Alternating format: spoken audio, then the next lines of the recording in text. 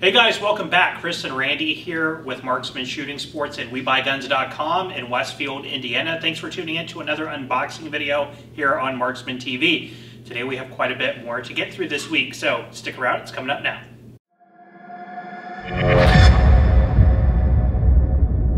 All right, first up we have one from a customer in New Jersey. Thank you for sending this one to us.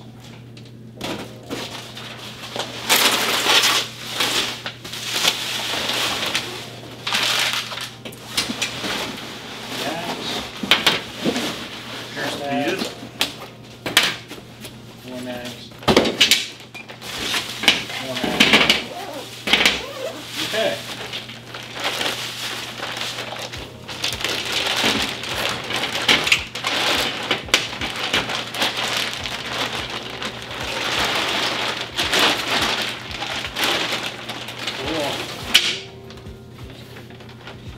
What we have here, I believe, is a PTR-9 carbine, PTR-9C.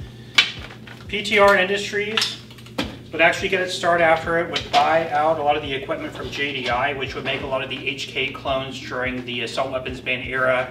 After the HKs were not able to come into the country anymore, the HK91 and HK93. PTR has made really good clones of the HK91 or the German G3. Later on, they moved into an MP5 variation, such as this. The PTR would hit the market, I want to say about 6 or 7 years ago. Really good representation of an MP5.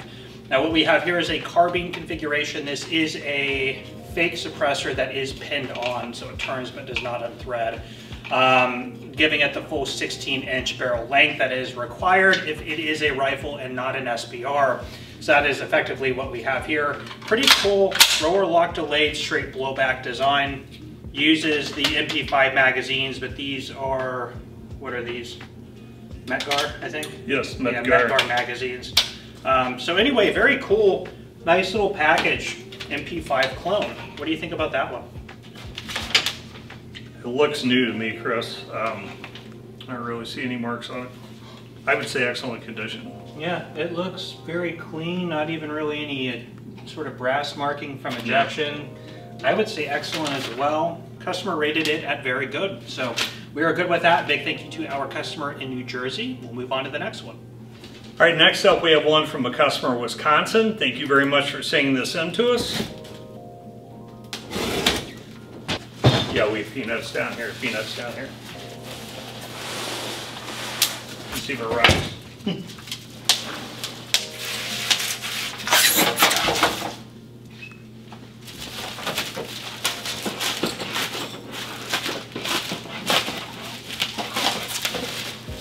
I was saying it's probably a shotgun, but I don't know what. No, it's an AP5. Look at that. And this is a Century Arms AP5. Look at that. We have this sort of back-to-back. AP5 is yet another MP5 clone. This one manufactured in Turkey and imported through Century Arms. Now the AP5 would hit the market. It's probably been at least 2 or 3 years by now. Very interesting roller locking blowback. Semi-automatic version of the famous HK MP5. Works the exact same way as the PTR. Again, another clone. There's Zenith makes one, there's this, there's the PTR. HK actually makes civilian semi-automatic MP5s as well. I think that about covers it. But anyway, as far as all of the sort of replica MP5s, these are probably the least expensive, yet they are still expensive. So you can look up on the internet what these guys go for, but still a pretty good representation. What do you think about that one? A few little minor marks on it, very minor, Chris. I would definitely say very good. I agree with that, and that is what the customer said. So we are good on that. Big thank you for sending us this one. We'll move on to the next one. All right, up next we have one from a customer in Missouri. Big thank you for sending this one to us. See what we got. SIG. Nothing else. All right, here we have a SIG. It's like a P365. This one has a laser, which... All right, guys, here's a SIG P365 with a Crimson Trace laser on it. Green laser dot. The P365, you guys, we've had a ton of these here on the channel before, so I'm not going to go too much into it, but this would be the leader in sort of the micro compact sort of 1.5 stack version of the new concealed carry thing that everybody goes into. Glock would come out with the 43X, Springfield with the Hellcat, Taurus with the GX4, the Toro, or whatever they call that, their version of it. So this is kind of where it all began. What do you think about that one? Got some marks on the high edge there. Yeah, some holster marks. Other than that, it looks very good, so I would say very good. I agree. Customer said excellent. Yeah, there is some high edge wear right along here. It's easy to miss though. You have to really hold it in the right light. And actually, I think that may have just rubbed off. Actually, I think I just rubbed it off with my fingers because I don't see it now. A little bit of holster wear in the front end. I would be okay with excellent. Very good to excellent. Customer said excellent, so we're good with that. Good. Cool pistol. Thank you so much for sending this one in to us. All right, up next we have one from a customer in Connecticut. Big thank you for sending this one to us. All right, Walther, is it a PDP? Yes. Okay, Walther PDP with the polymer frame. PDP-F, right? Yes, FS. PDP FS polymer frame with the optics plate. These are somewhat new from Walther, maybe a year or two old. They do make the steel frame configuration. This is the polymer, so a little bit less expensive. 2 18 round magazines, interchangeable back straps, and speed loader. I've had a couple of these on here before, so you guys have already seen them. Really nice firearm from Walther, and they're sort of combat duty or sort of range clinking line. Good home defense option as well. What do you think about that one? Looks like new, Chris. I would say excellent condition. Totally agree, and that is what the customer said, so we're good with that. We'll move on to the next one. All right, next up we have one from a customer in Connecticut. Thank you for sending this in to us.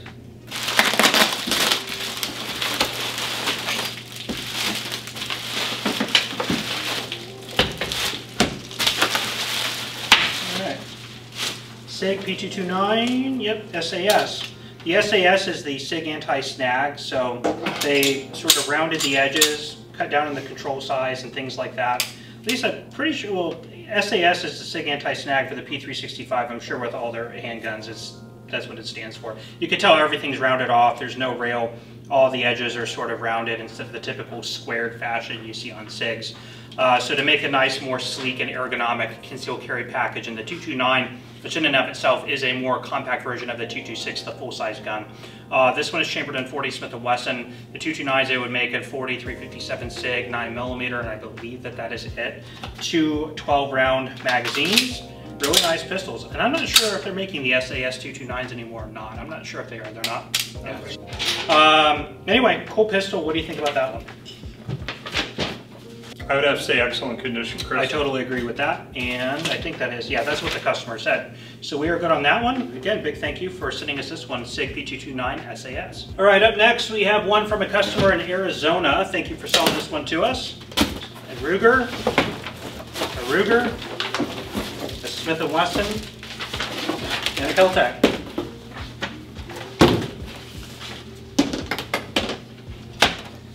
Kel-Tec P17.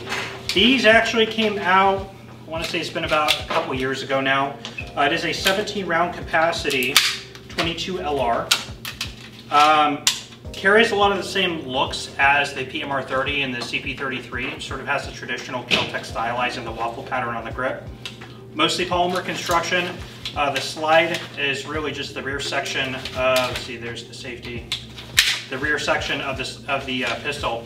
So because you don't have so much mass to move, it's going to be a little bit more reliable with a 22 LR, which inherently isn't the most reliable design, a semi-automatic in 22. You want to keep the mass of the moving parts as light as possible. Of course, you're reliant on the energy of the cartridge itself to cycle the pistol, which is what they've done here. I know a lot of people really like these little P17s. Good little range plankers, or maybe even concealed carry if you have enough confidence in it. So pretty cool little pistol. What do you think about that one? I would say excellent condition, Chris. I agree, that's what the customer said. Alright, next we have Smith & Wesson. You guys have seen these before. Easy Shield. Coming from the Shield family, the EZ line would come out maybe 3 years ago now, made in 9mm and in 380. Now it's called EZ because all of the controls are easy to use, very light recoil spring, everything down to the little assisted follower on the magazine. So people with compromised hand strength tend to gravitate towards these just because they're very simple to use. A lot of people who have weaker hand strength tend to shy away from semi-automatics, mainly because it's harder to fight that recoil spring. But in here, they've made it incredibly easy. I can grab it with just 2 fingers and manipulate every control of this firearm. So really cool. What do you think about that one? Excellent condition, Chris. I agree, and that is what the customer said, so we are good on that one.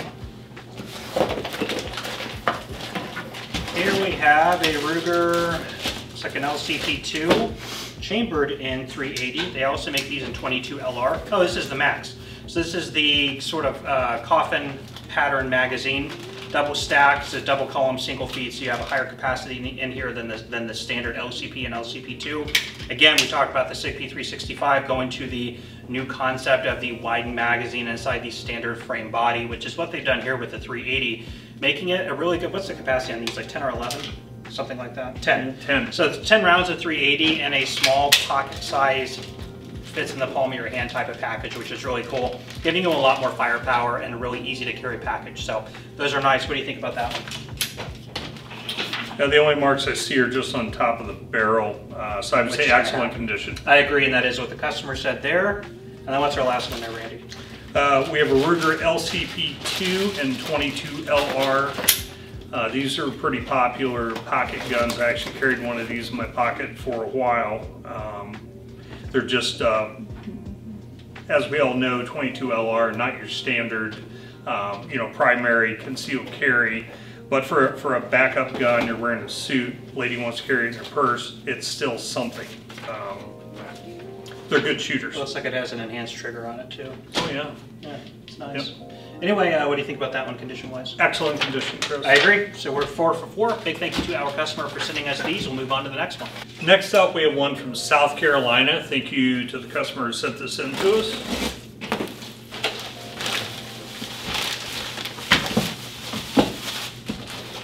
Bag of something.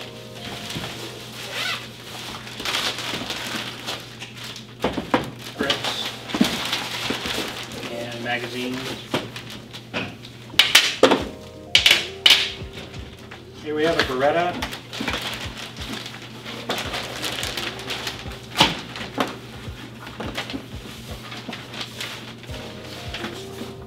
Okay, we have Beretta.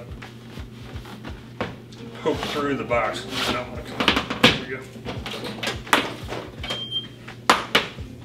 Ooh, very nice. This is a Beretta.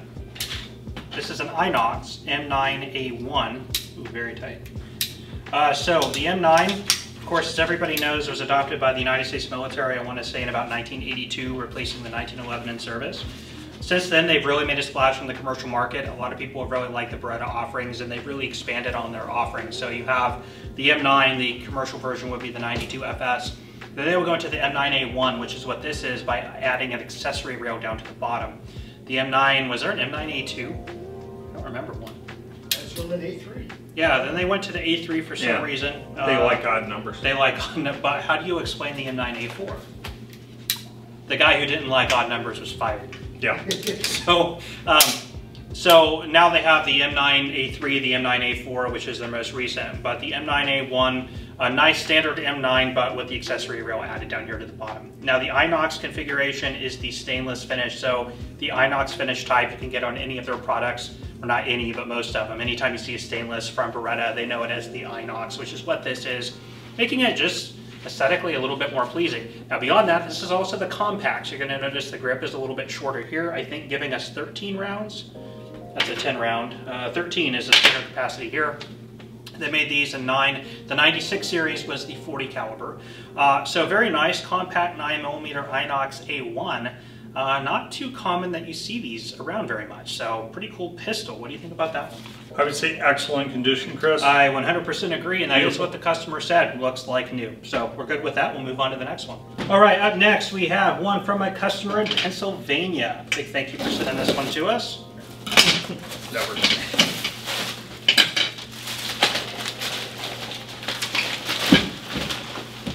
All All right, Nighthawk. Can't go wrong with the Nighthawk. And we have zip ties. This is where the scissors shine. Right? There we go. Thought you broke the snap. Okay. Very cool. Yeah. Ooh, yeah. I like the look of that. Nighthawk Custom. This was, God, what do they call this thing? The John Wick? Firehawk. So the Firehawk 2011. So the 2011 is the 2011 configuration, which is actually really made popular by Staccato. They're the ones that make most of those. So you have sort of a metal frame, but a polymer grip extension, I guess you'd call it, and trigger guard. Lightens up the weight on it, makes it a double stack. Pretty much all 1911 or 2011 configurations are 9mm as far as I know. Although we did run across a Staccato 2011 and 45, which apparently is pretty uncommon. So single action only, as most 1911 configurations are. Now this one does have a compensator down there at the end. So you notice pull back, the slide, the compensator unit is right there at the end, which was indicative of this line. Cool pistol, really nice balance. Now Nighthawk is a custom firearm manufacturer, so they have their baseline, they have their baseline manufacturer stuff. You usually fill out an order sheet. You can get, God, really good trigger. You can add different sort of sight configurations, finish configurations, so you can really build it out the way you want. Premium 1911 up there with Wilson Combat to some extent now. They've got a little bit more mass production on a lot of their stuff, but Cabot, who else am I thinking? Les Bear, Ed Brown, I put them in that camp. So Nighthawk makes fantastic 1911s. They're pricey though. What do you think about that one? Don't see a mark on it, Chris. I would say excellent. I totally agree with that, so we're good there. Let's move on to the next one. Okay, next up, Chris, we have one from a customer in Ohio. Thank you for sending that in to us. Wait, there's more. Is that it? I believe so. Yep. It's not the bottom of a Bud Light box, is it? No, it's not. All right, what we have here, this is a Citadel. This is sort of on the opposite end of the spectrum, although they're nice pistols. Citadel 1911, this is very much on the economy side of things when it comes to 1911s, like Rock Island. These are probably made in the Philippines as well. So Rock Island's made in the Philippines, these are made in the Philippines, probably at the same place, I am sure. Just a basic 1911. Now the cool thing about these, the Citadels I see a lot oftentimes is they do have upgraded features on them as far as 1911s go. So you have fiber optic sights, extended beaver tail safety, skeletonized hammer and trigger, nice checkered grips, probably Coco Bolo, and trigger's basic A1 feeling, standard reset. Just a basic 1911, but not super expensive. Now this is in the officer size, giving it about a 3.5-inch barrel. Commander's going to be about 4.5. Government's your standard 5-inch barrel. This one's in 45 ACP. What do you think about that? Few very minor marks. There is a takedown mark. Very light, though. I noticed some handling marks on the front. Yeah, I would say very good would be fair, Chris. I'd agree with that. I go high-end good, low-end very good, somewhere in there. So we'd be fine either way. I do not have the paperwork here, so I do not know what the customer said, but we'll look that up later. And here we have another Citadel. This one a little bit more has been done to it. It's got sort of a bronze, burnt bronze type look to it. I'm sure this is a Cerakote finish. It looks like it. Or gold, or FDE, whatever you want to call it. Also on the officer size, this one is a 9mm, not the 45, but also from Citadel, just like this one. So just a different minor variation there of the last one we just took a look at. What do you think about that one? This has more scratches on it, and unfortunately being in that Cerakote or whatever the coating is, it's impossible to do anything with that. I would probably put it at the high end of good. Yeah, I'd say high-end good. If the customer said very good, we'd be okay with that. I'd say it's kind of bordering there on the edge. So anyway, very cool pistols. Thank you for selling these to us, and we will move on to our last box. All right, to end this one up, we have one from a customer in Texas. Maybe I don't know. So we have a SIG. Appears to be an M18. Yes, P320 M18. Nice. So the SIG P320, guys, has been out for quite some time, coming off of the P250, which was hammer fire. The P320 was striker.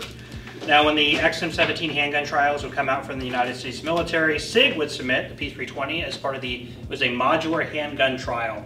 Now, the modularity is what makes the P320 popular. It has a fire control unit that is the serialized part, so as long as you have one, you can buy different shells and different slides and mix and match to whatever you want to do. Now, SIG did win the XM17 handgun trial with the M17 type classified pistol that's now being used in the M18, which is this one, which is a slightly smaller configuration. Now, this is a civilian commercial version with the black controls and things like that. They've had a small run of the M17s that were actually used, issued very briefly and then returned. And then they have the commemorative ones, which we've had a couple on here as well. So, very cool M18 popular pistol. What do you think about that one? Well, Chris, it's not a Glock 19X. It does have a scratch. But they didn't win, so that means they're not good. They must not be good. The scratch right there on the slide's a pretty good one. Yeah. I'd call that minor, but it is. Okay. There is a scratch there. I'm going to say very good is what my call would be. I'd say there is a scratch there on the slide. If it wasn't for that, I would totally call it excellent. Yeah, but I agree. A very high end of very good, and customer said excellent. It's close enough. We're not going to nitpick over that. It's a very light scratch. You have to catch it in the light right, but it is there. But anyway, guys, the what are these 21 rounders?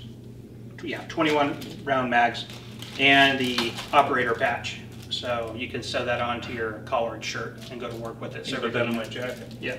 Since I'm a SIG fan. There you go. So you're now a SIG fan, huh? So anyway, guys, that wraps up this video for us. Thank you so much for tuning into this video. If you enjoyed, please let us know by hitting that like button. Please also consider subscribing to our channel and hit that bell notification button so you know when we are posting content.